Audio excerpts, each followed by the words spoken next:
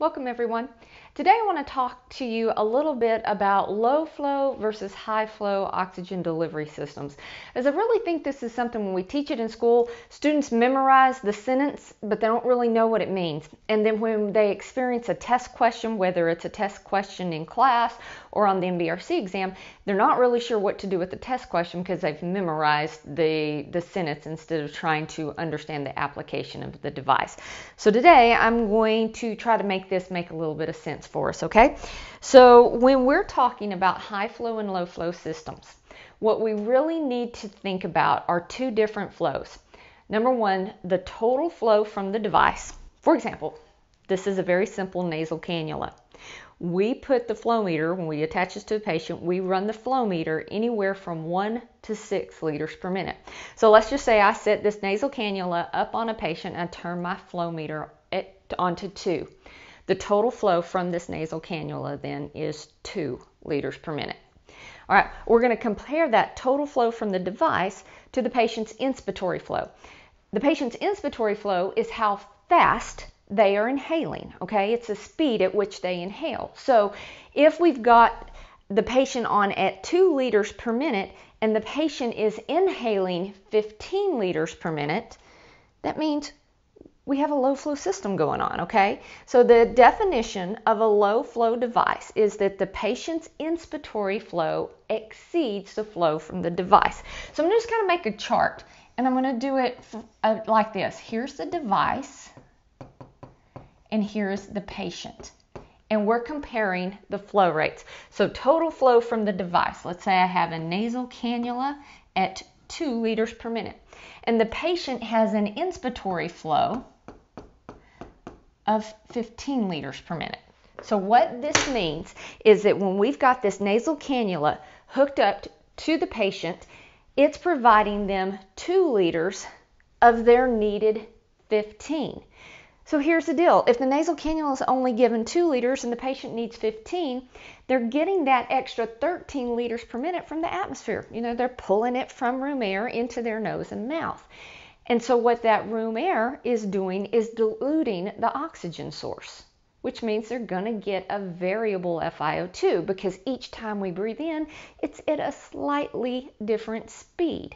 So a low flow system is when the inspiratory flow from the patient exceeds the total flow from the device. And therefore, that makes the FiO2 variable.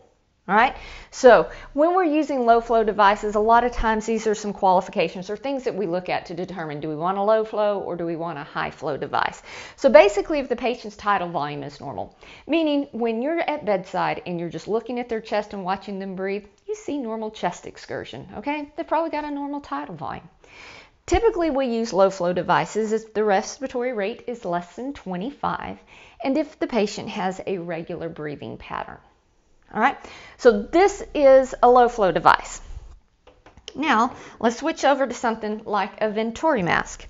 If you are running your Venturi mask right, it will function as a high flow device. Again, we're comparing the two things, the total flow from the device and the patient's inspiratory flow. So this mini mask that I have right now, again, we're going to go the device and the patient. This Veni mask, when I have it hooked up to the flow meter at 8 liters per minute, there's that mathematical equation, the magic box, that will make the total flow from this device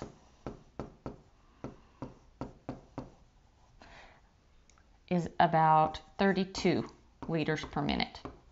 Now again, let's say the patient's breathing an inspiratory flow of 15.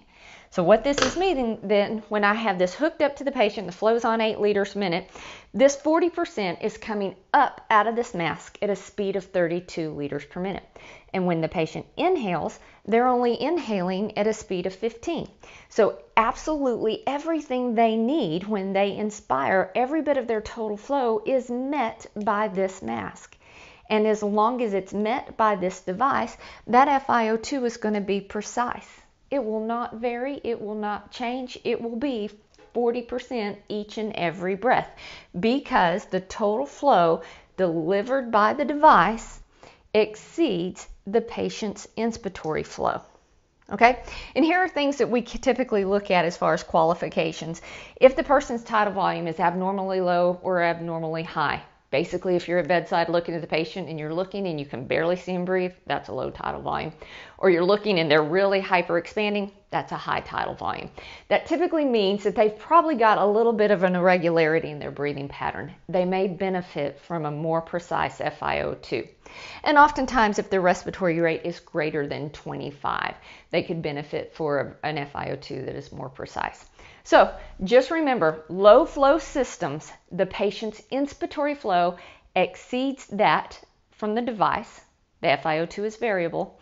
And a high flow system, the device's total flow exceeds the patient's inspiratory flow, and the FiO2 is stable. Hope that helps.